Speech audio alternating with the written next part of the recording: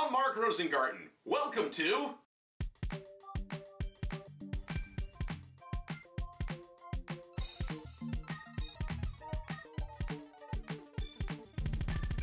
Ask Rosengarten. Hello and welcome to Ask Rosengarten, the show where I, Rosengarten, answer your questions that you ask. To start us off today, we have a question from Jenny Piotrowicz.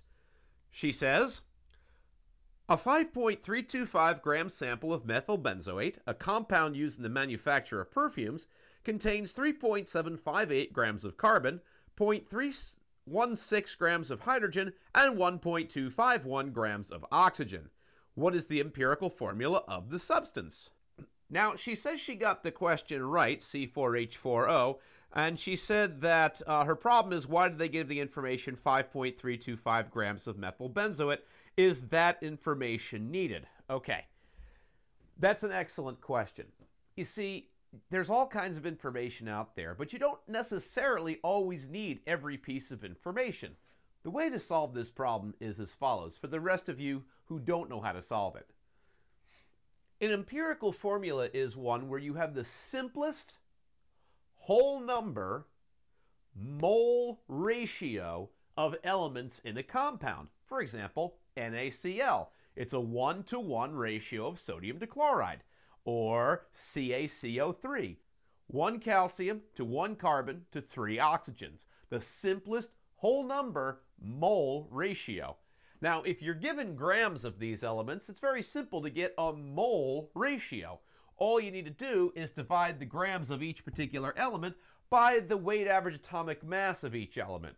For example, 3.758 grams of carbon, divide that by carbon's atomic mass of 12.0 grams per mole. For hydrogen, we take 0.316 grams divided by 1.0 grams per mole, which is hydrogen's gram atomic mass. And then for oxygen, 1.251 grams divided by 16.0 grams per mole, which is oxygen's gram atomic mass.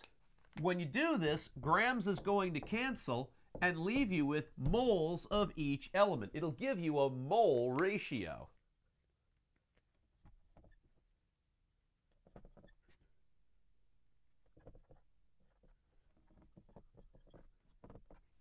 Okay, great. Now we've got a mole ratio. But it's not really a whole number mole ratio. I mean, we're not going to really write the formula C.313, H.316, O.0782. We have to turn these into whole numbers. And the best way to do that is to divide all of them by whichever of the mole values is the smallest. That way, the smallest one automatically comes out to 1, because it simplifies, and the others will come out to a whole number. So once we simplify this to whole numbers, it's a 4-to-4-to-1 ratio, or C4H4O. That's the empirical formula of methyl benzoate. There's 4-to-4-to-1 ratio of carbon to hydrogen to oxygen.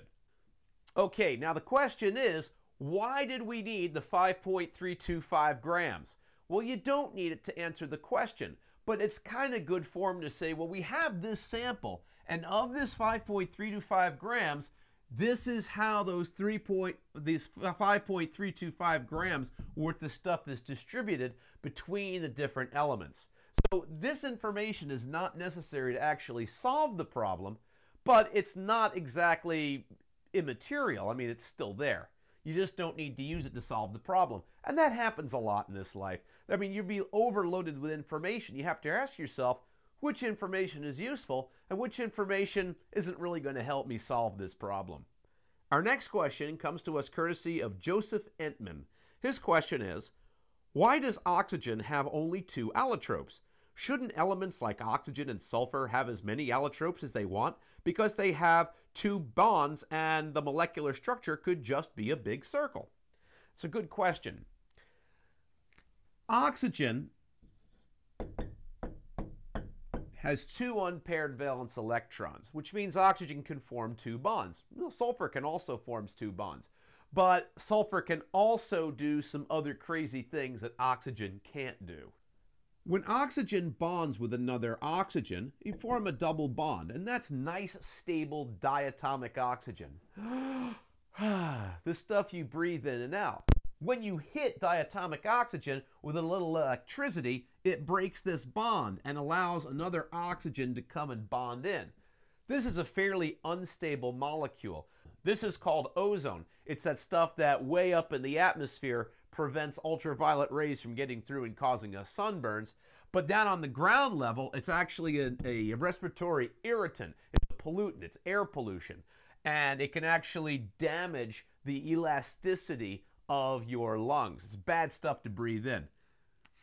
Ozone breaks back up into diatomic oxygen at a far greater rate than diatomic oxygen turns into ozone.